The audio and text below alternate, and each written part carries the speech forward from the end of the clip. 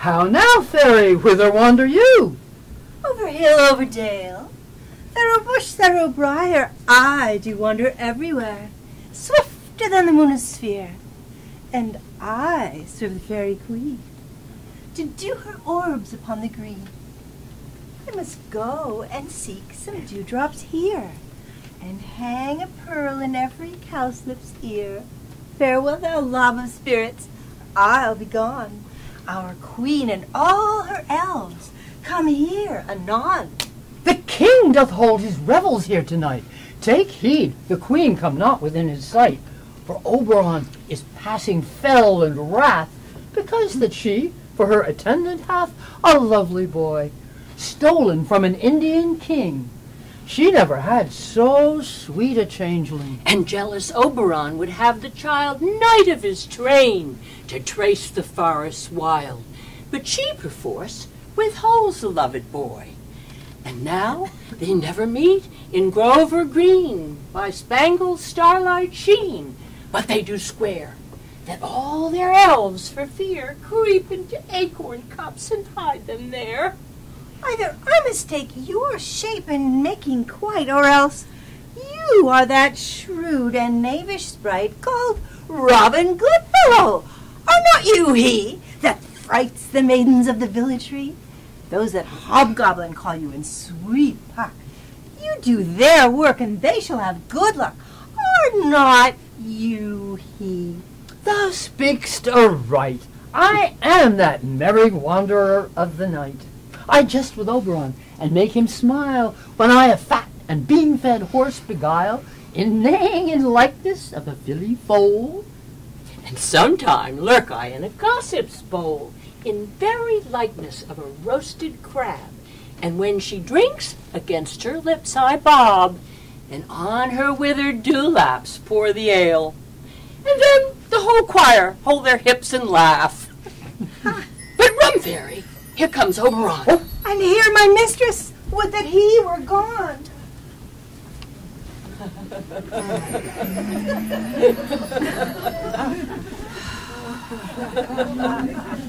Ill met by moonlight, proud Titania. How now? How are you, my dear? Jealous Oberon. Fairies away. I have forsworn his bread and company. Tarry, rash wanton, am not I thy lord? Then I must be thy lady. But I know when thou hast stolen away from fairyland to amorous Phillida. But why are you here? Come from the farthest steppes of India. But that thy bouncing Amazon, thy buskin mistress, thy warrior love, to Theseus must be wed. And you have come to bid their bed joy and prosperity. How canst thou thus, for shame, Titania, glance at my credit with Hippolyta, knowing I know thy love to Theseus? These are the very forgeries of jealousy. Never since the middle summer spring have we met on hill or dale, forest or mead, or in the beached margins of the sea. But with thy brawls thou hast disturbed our sport. Thus the wind, piping to us in vain, as in revenge, has sucked up from the seas contagious fogs, which falling upon the land have every pelting river made so proud that they have overborne their continents. The ox has therefore stretched his yoke in vain, the plowman lost his sweat, and the green corn is rotted ere its youth attained a beard. No night is now with hymn nor carol blessed, and the moon, governess of the floods, pale in her anger, washes all the air. And through this distemperature we see the seasons alter. Hoary-headed frosts fall in the fresh lap of the crimson rose. Chiding autumn, angry winter, change their wonted liveries. And the mazed world by their increase knows not which is which. And the same progeny of evils comes from our debate, from our dissent. We are the parents and original. Do you amend it, then? It lies in you. I do but beg a little changeling boy to be my henchman. Set your heart at rest. A fairyland buys not this child of me.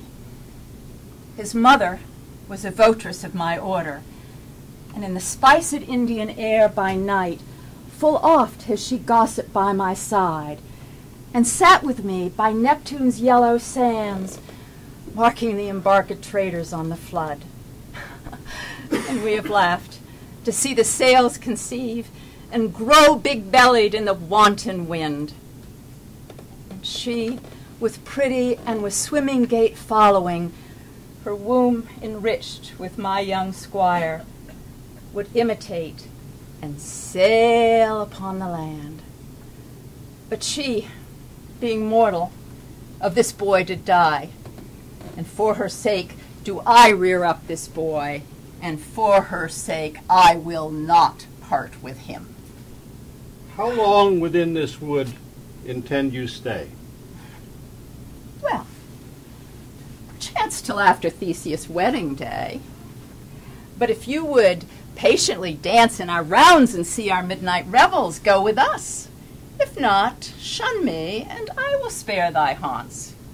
Give me that boy, and I will go with thee. Not for thy fairy kingdom! Fairies away! We shall chide downright if I longer stay. Well, go thy way. Thou shalt not from this grove till I torment thee for this injury. My gentle Puck, come hither. Thou rememberest since once I sat upon a promontory and heard a mermaid on a dolphin's back, uttering such dulcet and harmonious breath that the rude sea grew civil at her song. That very time I saw, but thou couldst not, flying between the cold moon and the earth, Cupid, all armed.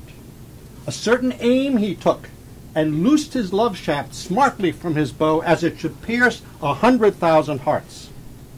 Yet marked I where the bolt of Cupid fell.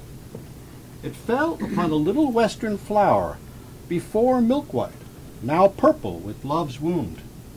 Fetch me that flower, the herb I showed thee once. The juice of it, on sleeping eyelids laid, will make or man or woman madly dote upon the next live creature that it sees. Fetch me this herb, and be thou here again ere the Leviathan can swim a league. I'll put a girdle around the earth in 40 minutes. Having once this juice, I'll watch Titania when she is asleep and drop the liquor of it in her eyes. The next thing she then waking looks upon, be it on lion, bear, or wolf, or bull, she shall pursue it with the soul of love. And ere I take this charm from off her sight, I'll make her render up her page to me. But who comes here? I am invisible.